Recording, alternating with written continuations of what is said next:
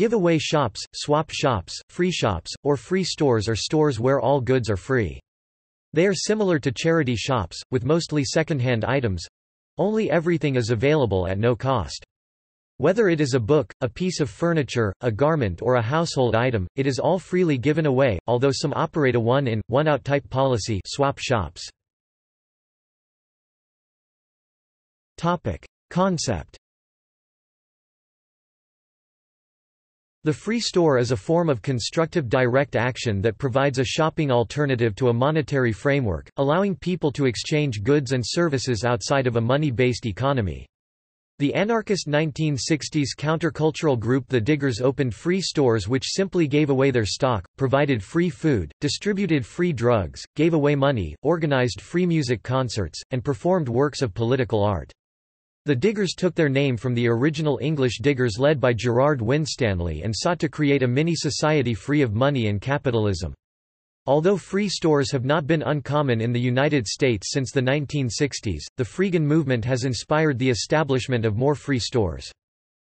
Culturally, some people feel that accepting free goods carries a stigma, so many people who use these shops are those who are led to them either by need, financially poor, such as students, single parents, the working class, and the elderly, or by conviction, anti-capitalists and environmentalists. Swap shops, where you are asked to bring something in order to take something, are one way in which stigma issues are addressed. Similar phenomena. In the United States, really free market groups organize periodic market days in city parks.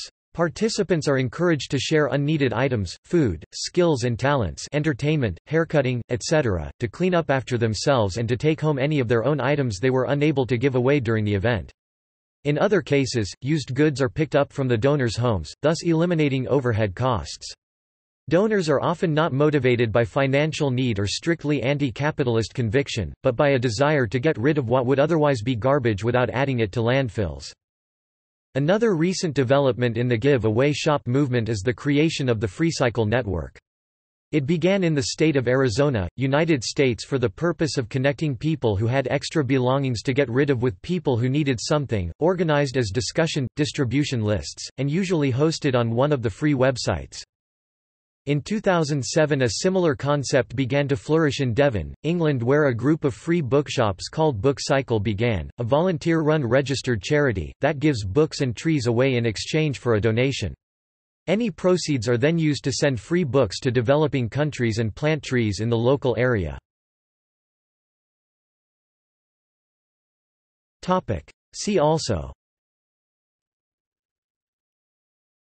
Food bank, Regiving, Gift economy, Drive charity, take a penny, leave a penny. References